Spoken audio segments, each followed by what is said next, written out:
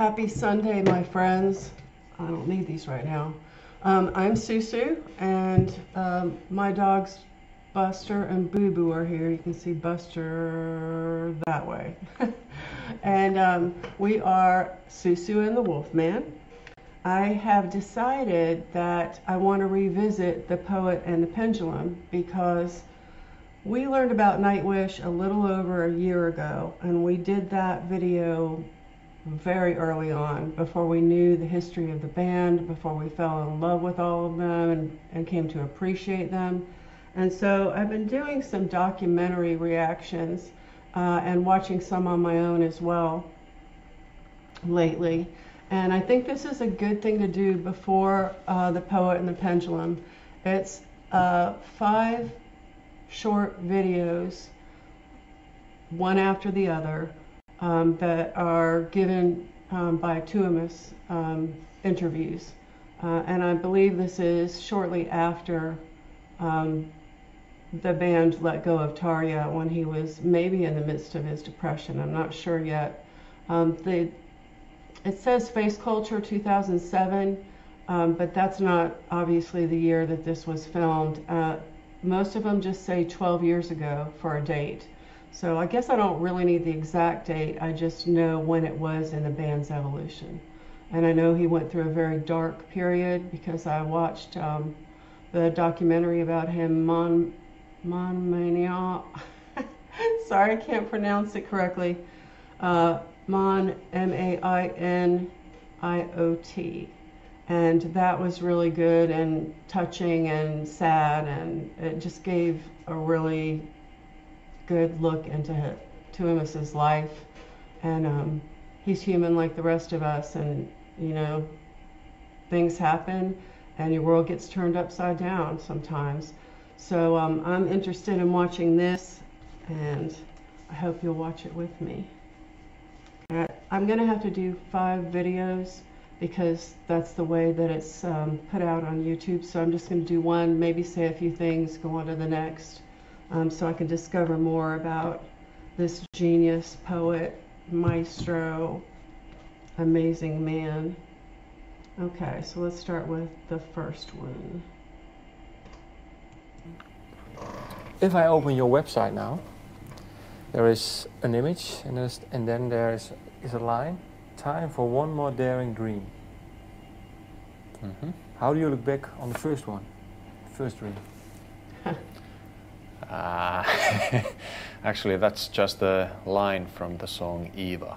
Oh. Time for one more daring dream. But you can, you can interpret it. You can, yeah, you can, but this is the way I see it. Okay. So it's just a line from this little girl's mouth who is being mocked at school, and she's planning to do something bad for herself, but she still has time for one more daring dream. One more daring dream. Yeah, that's what I meant by it, but like you said, it can be interpreted in so many different ways. Yeah. And well, I was wondering, now it's been 3 or 4 years since your previous album. What are your memories about once? It's 3 or 4 years, a lot of things have happened. How do you look back on the album music-wise? I'm still really proud of it. I mean, I wouldn't change a note still. That was the band at its best in 2004. And when we got it done, we were really happy with it. We're still really happy with it. The tour following that, especially the year 2004, was a lot of fun. I think it was the best time the band had ever had until that moment. So I look back at those times with just positive thoughts. Okay. And how was it? Well, I have to ask, of course, do you have any regrets maybe about the open letter to Tarja, or was it? I don't have any regrets, no. I mean, we get this question a lot, believe me. And I also understand that people, as outsiders, they see it their own way. They see it in a really cruel way and all that. But first of all, I don't really want to talk about the whole thing anymore. For me, it's ancient history, And the other thing is that there are so many details involved in everything that happened, in everything why we acted in a way that we did, that people don't know about. And it's actually none of their business either, so maybe it's better that everybody would just shut up about the whole thing. Okay. It's, but you would still do the same? Yeah. Okay, no, that's good. And was it... And yeah, I still want to emphasize is that everything that ever happened was like a democratic decision. I have just like been the spokesman or the messenger for the band. So the only thing that I kind of regret is that the focus has been maybe a bit too much just to myself, because I mean the letter and the decision, everything was done by the 4 guys in the band. But since I'm kind of like the main character in the band, I ended up being the spokesman. Was it hard then for you? I mean, afterwards, the first year after she left, was it hard more on you than on the other members of the band because you were more into the limelight, or? Yeah, that was the hardest part of it, like dealing with the media and dealing with the hassle. This had to be very difficult for him because everyone's blaming him, but it was a decision by everybody, is what he's saying, and I believe him. But like they say, don't kill the messenger. It sounds like they were trying to kill the messenger, and he's tired of talking about it, and I don't blame him. But I considered it as like taking responsibility and kind of like doing my job, because I felt the responsibility to explain and being out in the public. But all the time I was like speaking for the whole band. Still am. Yeah, that had to be difficult. And I know he had to get tired of talking about it for sure. He looks a little shy too. Okay, now we're going to go on to part 2. Any thoughts that you had maybe that it was the end of the band, or were you just determined to go on, or did you ever think, well, maybe this is the end? I never, not for a microsecond. I guess there was a bit too much pride left still, but I know. No. Okay. Was for you? Well, you I think in 2005 you had the highest hopes, the best of CD. Was it fun to make the selection for the songs? All this compilation thing, all these different versions of the albums, different versions of the singles, I just consider them being like a contemporary record label business. I mean, I'm not a big fan of compilations either, so it's just like record labels do what they need to do, and it's... So you weren't involved then in Well, selection? I was involved in picking up the songs. Somebody from the label made the suggestions and I kind of like approved. Okay. But at the same time, all of my focus was just finding the new singer and making the songs for the new album. And did you know when you was well starting to look for a new singer? Did you already have something in mind? Some sound, or was it just, well, we'll just see what happened? The only thing that we knew at that point was that none of the guys in the band, we didn't want to have another similar singer to Tarja. We did not want to have another classically trained operatic singer. How come? Why not? Because we thought that Tarja did her thing so well. She was really, really good at what she did with her singing, performance and interpretation in her own way, that there wouldn't be anybody on the planet who would do it equally good. And even if she would have been really good, she would have always been considered like a cheap copycat of Tarja. So we just felt that the fairest thing to do was to find somebody who would sing in a completely different way, but who would still have the power and the emotion. This is very interesting to me because when he said this, he didn't even have Floor on the radar, I believe, because he went to Annette next and he didn't want another classically trained operatic singer. But then later on, Flora comes along and she brings it because she can do the operatic and the rock and roll. So that's really cool. I know Annette is next. And did you know where to look? Was it, well, did it have to be someone from Finland, or it didn't matter? We had no emphasis of the nationality. We just had an open audition. We received about 2,000 demos from 55 different countries. And out of those 2,000, we met in person about 10 girls. Wow. Annette being one of them. And I heard that she was one of the first people to send in. Yeah, her demo came like in November or December 2005 already. And it really made an impact on all of us. Can you explain what you played her song? What do you think? Can you still recall? What was the thing? Yeah, she sent her demo. It was just the song Ever Dream from the album Century Child. And I was like, okay, there comes another demo, and I just put it in the CD player, and I was like, wow, this sounds good. I listened to it again. This sounds really, really good. And what really caught my attention was that she had the most natural sound in her voice in the whole world. There was not the slightest bit of made up dramatic decoration in the voice. Mm. It was not the most distinctive sound in the whole world, you know what I mean? It's not the most special voice in the world, like for example the singer of Cranberries has, for example. But it just felt so natural, so warm, so down to earth that I got immediately interested. And then I played the song to the other guys in the band, and they were, wow, this is really good.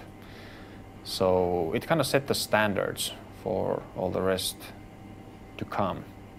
But since we were not in any hurry, we already had decided at that point that we need to find the singer until the end of January 2007. So we had over a year. So I just contacted her saying that thank you for the demo, it's really good, we'll keep in touch. Did you know her already, her band? Or? No, never heard of her Never before. heard of her. Okay. Well, that was interesting. The way they found Annette.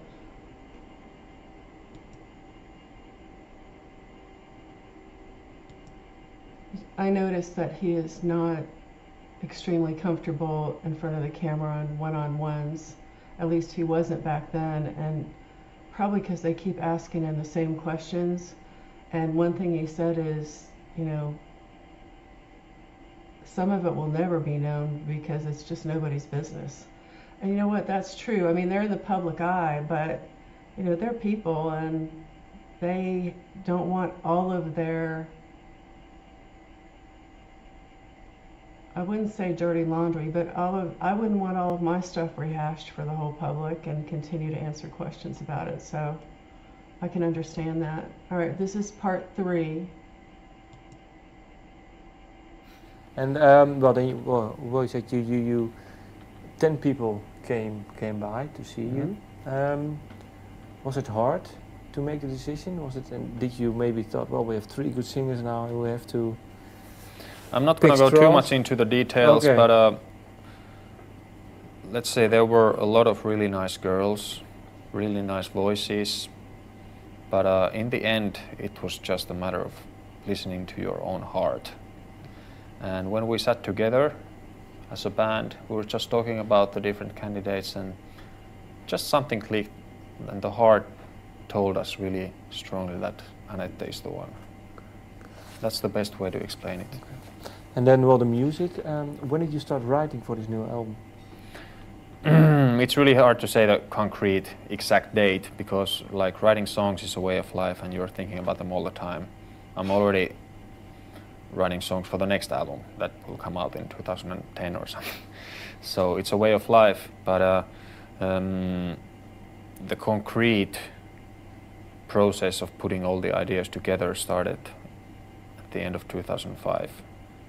And I finished all the 15 songs within the period of 4 months. Wow. So it was really creative time for me. I've never done songs so quickly. So you were really eager to yeah, there was a lot of the pride you still I don't know, maybe? Yeah, I think it has to do with the fact that there was a lot of drama in the air, a lot of frustration, sadness, and all the bittersweet feelings, what happened. And I was very, very sad. And the only way I could kind of like escape from all that was to go into the world of those 15 songs. Can you describe the world for me? The 15 songs. Is there one world or are there more? It's one world with the 15 individual stories. But that's kind of where I found the comfort. Everything that happened, like with the media, it was a huge punch into the face with a sledgehammer. I was really childish and naive not to expect it to happen. I didn't think that we would be such an interesting band. But suddenly it was everywhere. So it was really hard times, but I closed the TV and closed the phone and started to concentrate on the songs, and it really helped. And I think that's also the main reason why the album ended up being quite so dark and heavy, because the feelings weren't the best possible at that time. Is there one song that can you describe, is there maybe one song is more of the center of the album, maybe the backbone, a few songs? Sometimes people say, well, when I write an album, then there are certain starting points or backbones of the album, or is it just 15 songs, every the same feeling? No, it's a very diverse feeling throughout the whole album. I think this is the most diverse album we have ever done. It includes the heaviest song we ever did. It includes the longest song we ever did, maybe the most intimate song we ever did. So the extremes are really present. And for me personally, the highlight of the whole album is already the first song, The Poet and the Pendulum, which is the 14-minute song. After that, it kind of eases up a little. I didn't know that he was going to say that when I started doing this as part of my Poet and the Pendulum lead up. So that's awesome. A little bit with the more direct songs, and then it starts to get really interesting at song number 7, which is called Sahara. And then the Celtic influence is coming at song number 10, and then comes down to the ultimate ending of Meadows of Heaven. We already, I mean, if you write the songs, you already know then what the structure will be on the album? No, not at that point. Okay. Once they're finished. Then.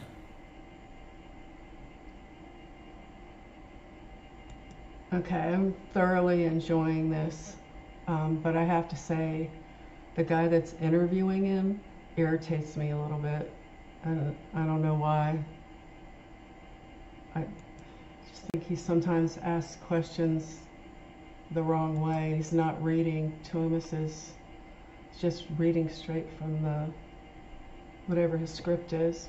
But anyway, we're getting the information, so good. It's the next one. Well, the album is called, you already said it, it's dark album, dark passion play. When did you came up with a name for the album?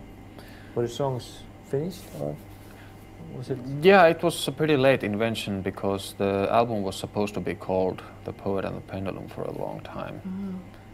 But then just didn't feel just right.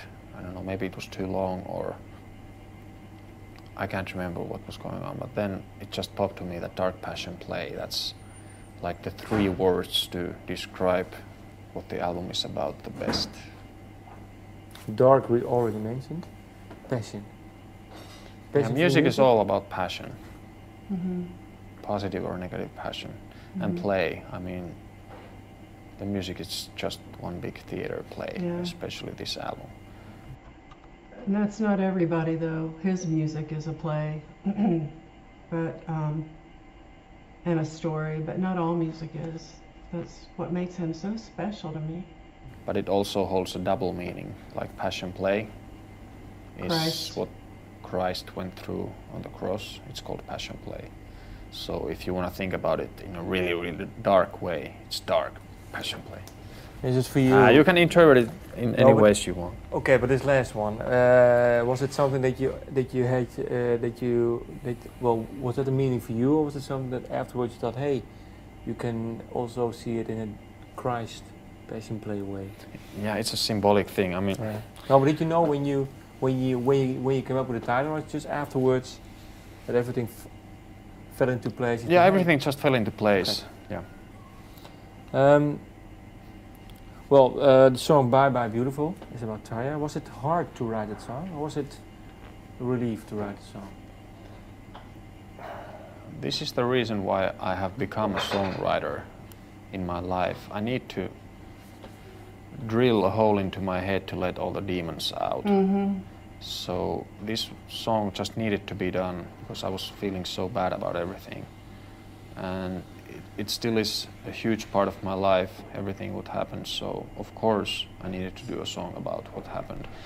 And I hope nobody gets offended by this song, because it's not a song about hatred at all. It sounds maybe a bit more aggressive than the meaning behind the song actually is. For me, it's just like a farewell. It's a song about frustration, bittersweet feelings. It's a song about a really sad happening where nobody in the end was ever innocent. Mm-hmm. If you have to pick one nice memory about the time with her, what comes into your mind?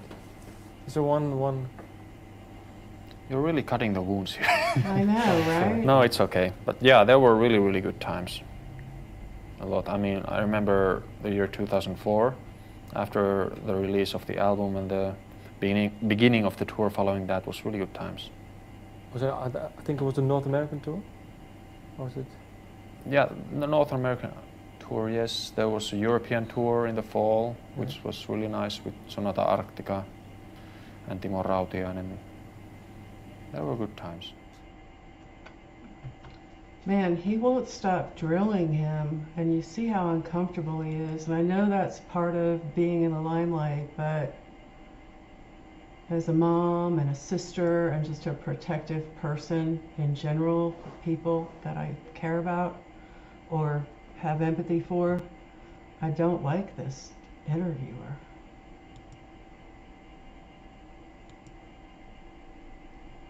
Is it for you? Because, well, after the Once album and well, the song Wish I Had an Angel, you were really, well, conquering America.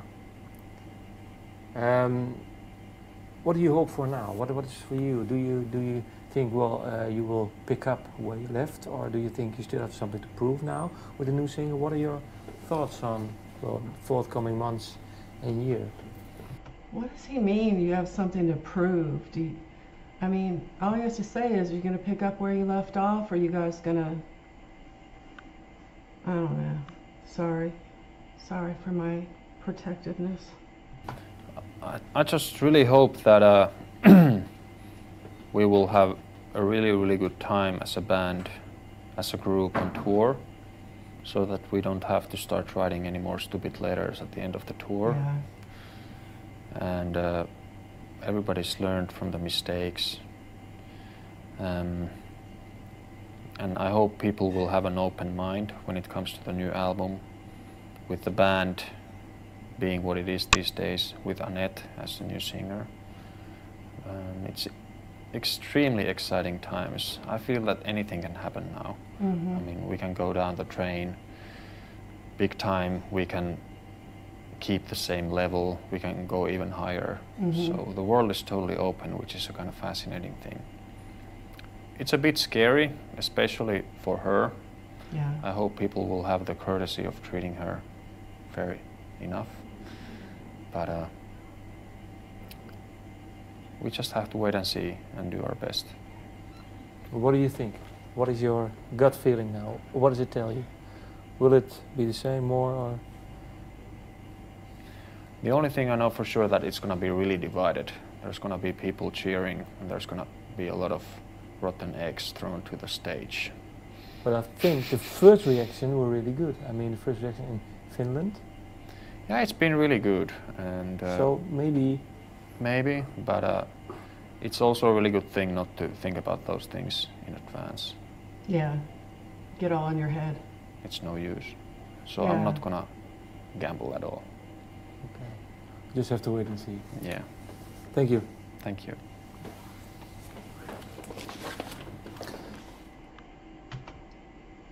He has the sweetest smile, but it also looks a little bit shy and withdrawn, which is a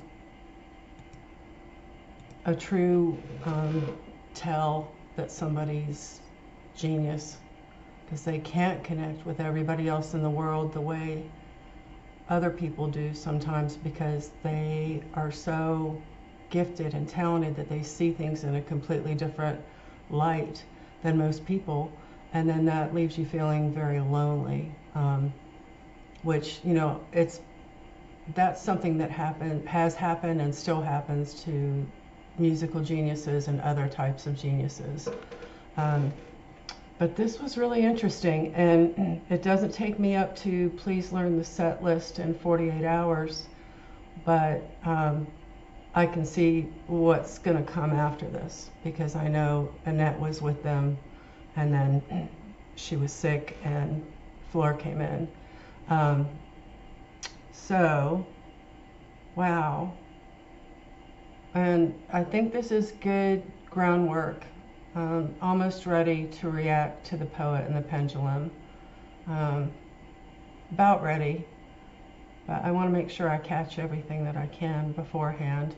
And you know, when I first learned of Nightwish, I didn't think much of Tuomas. I mean, he was always in the back with his keyboards, and he looked pretty cool, you know, nice looking guy, but I didn't realize how integral everything is to him. I didn't know that he wrote every song. I didn't know these symphonies with this poetry. His lyrics are genius. I remember one time years ago, I had been and still am a big Beatles fan, and one of my uncles said, well, their lyrics are genius. And I was surprised that he even thought that, because he was pretty old-fashioned to like the Beatles. And then when I went to college, one of the Beatles songs was in my poetry book. So you can take them apart and they're just rich with meaning, and that's exactly what anything that Tuomas does is writes, whatever he orchestrates, just rich and packed with meaning. So I hope you guys liked watching this with me. I watched, you know, that other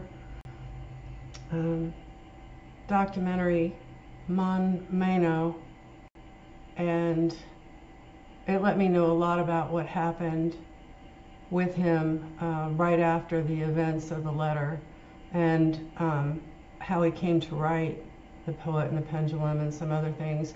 But this is even more up close and personal. I do not like the interviewer.